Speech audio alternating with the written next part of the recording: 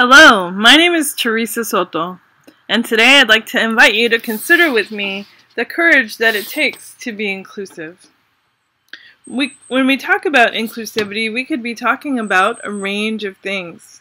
In this case, we're talking about what it takes for people who are differently abled to participate.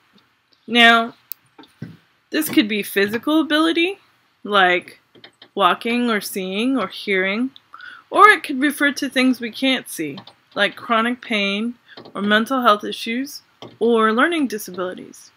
Now, any of these or all of these really affect how people experience community, so it's important for us to be supportive and to understand what helps them participate. One way that we can begin this supporting process is to examine our own language. Now, you've probably heard this insult. It's lame. People call things like jokes or movies or even songs by that term if they don't like them. But I want to point out to you that even when you don't mean it that way, you're mixing together disability with insult.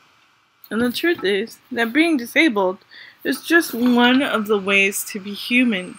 So, it doesn't really work to mix it together. No one wants to be the standard insult. And you'll hear it in different ways also, not as direct insults, but as metaphors. So, for example, the city was crippled by snow. No, not really, it wasn't. Being crippled is a real thing that real people experience. And when you use that word to say that the city was less functioning, then what you're doing is using it as an insult, an automatic insult. And so we can do better than that. And as we check our own language and improve it, we're making space for people with disabilities to participate with us without being the standard insult. Another way you can use your language is to build participation with people who are disabled. Now, I'm going to tell you, you've already got a head start on this. You're used to participating with people in different ways. So when someone comes over to your house who's a vegetarian, you don't make them pork chops. If they're allergic to gluten, you make sure there's gluten-free food, because that's how you know that they'll be able to be welcomed and to participate. It's sort of related. The thing is to ask people who are differently abled what would help you best participate with us is sometimes a little scary. I understand. You don't want to offend them. You don't want to put them on the spot. So that actually reminds me of someone else who had very important work to do who was not sure about doing it. In the Hebrew scripture, at the beginning of the book of Joshua, Joshua is called to leadership. And he needs to lead and care for the people, but he's not sure about it. He's young, he doesn't have that much experience, and so he's not prepared to do it yet. But God says this to Joshua: "Be strong and of a good courage. I will help you." You know what? We can be courageous in community because we have the help of each other. And we're also able to connect with the people that we'd like to build community with and offer them ways to participate and have those conversations. Sometimes you might make a mistake. You can apologize and you can begin again. You can be strong and of a good courage. So, a conversation for participation, like, oh, you'd like to be in the choir? How can we make that happen? That's a lot different than a lot of the other conversations you can imagine. And you can do it.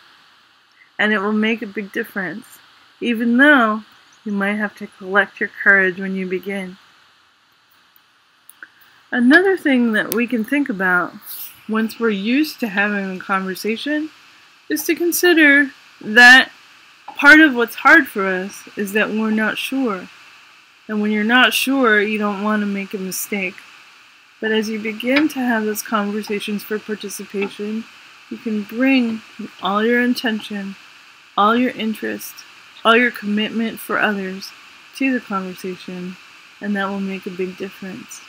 I want to read to you just a bit from the Velveteen Rabbit, because one of the things involved in this process of having conversations for participation is that you have an open and available heart.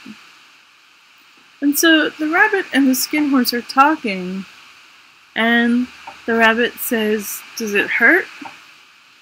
"Sometimes," said the skin horse, for he was always truthful. "But when you are real, you don't mind being hurt." "Does it happen all at once, like being wound up, or bit by bit?" "It doesn't happen all at once," said the skin horse. "You become. It takes a long time. That's why it doesn't often happen to people who break easily, or have sharp edges, or have to be carefully kept. Generally, by the time you are real, most of your hair has been loved off, and your eyes drop out, and you get loose in the joints, and very shabby.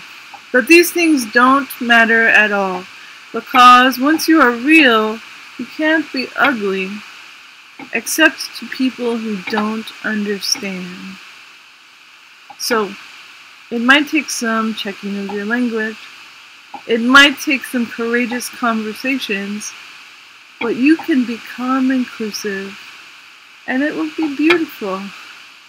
It will be alright. Well, I wish you the best. Thank you.